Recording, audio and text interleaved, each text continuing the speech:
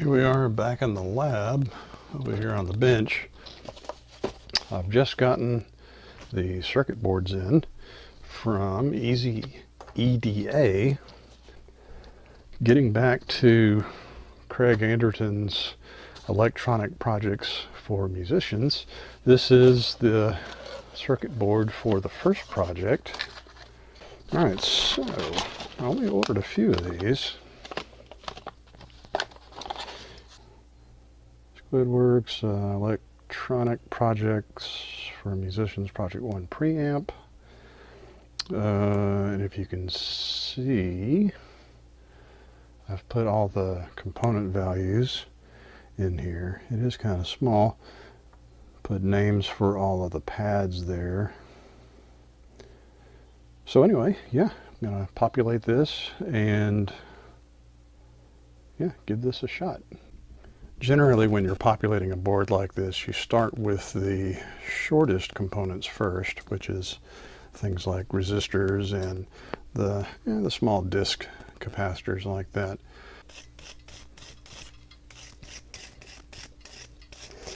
Just a few scrubs with that, and that's good and clean. Get a couple of these things soldered in, and then I won't bore you with having you watch every single one of them. Alright, that should do it for all those guys. Snip off that one last lead.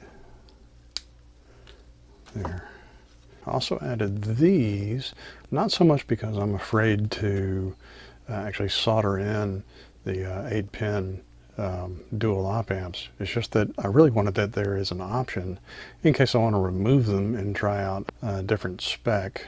Do these last few little cat whiskers, and then I can start putting the peripheral stuff on. Finishing up the volume and the gain pots here. References from this voltage to ground, or the reference, and the orange wire there, that's the wiper. This is what's fun about prototyping. But we've got the switch for the diodes, we've got the gain knob, input, power, volume, and non-inverting output. I don't have the XLR hooked up yet. I don't have the buffer hooked up to anything, or the meter.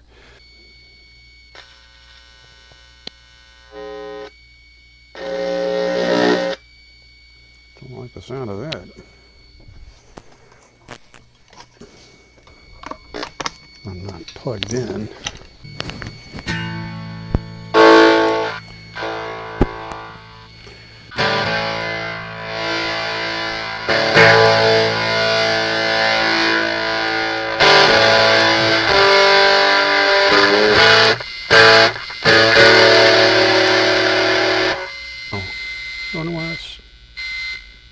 That's interesting. Let's try switching it to ground. Okay, after a little messing around with this, I wound up having to make a few changes. Let me show you the schematic, and then I can point to those changes on the circuit board. I wound up having to add a small capacitor here. Now I've got a 2 microfarad. This part of the circuit is going to be slightly positive, probably around that 6 volt mark there. And then on the master volume out, I also put another capacitor there. But anyway, it's kind of confusing where I put that on here. That a better representation of that would be down here.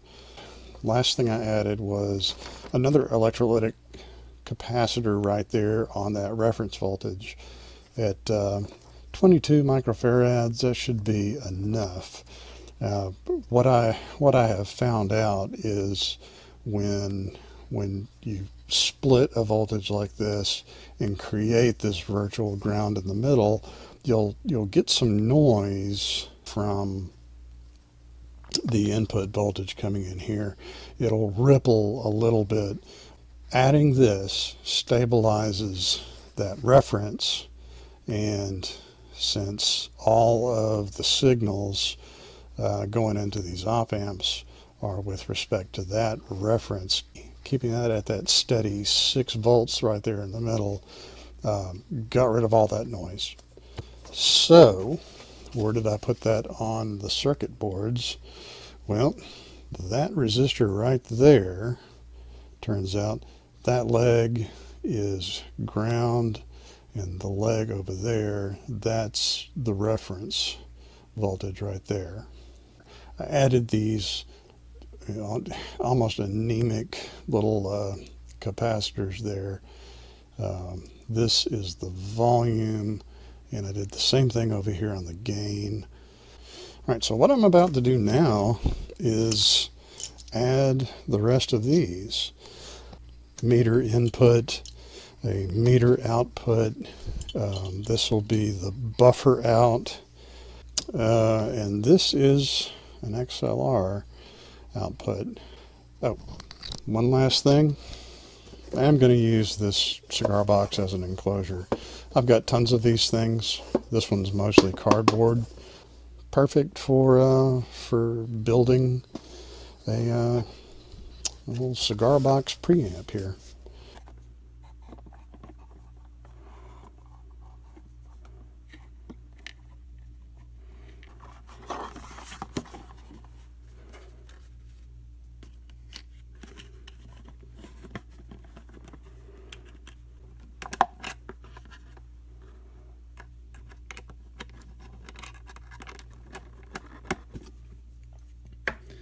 So this is my input, output, power.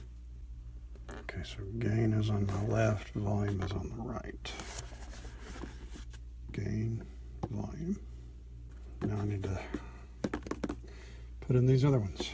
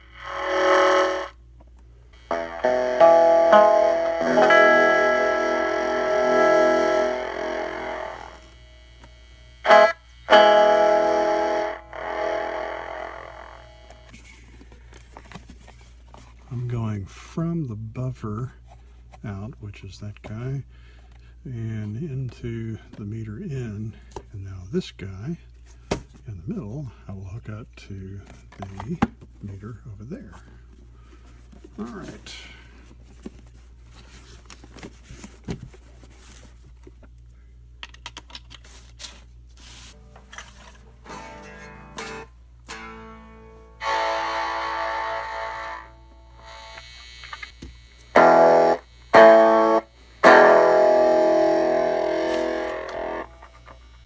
Wow, that's awe-inspiring.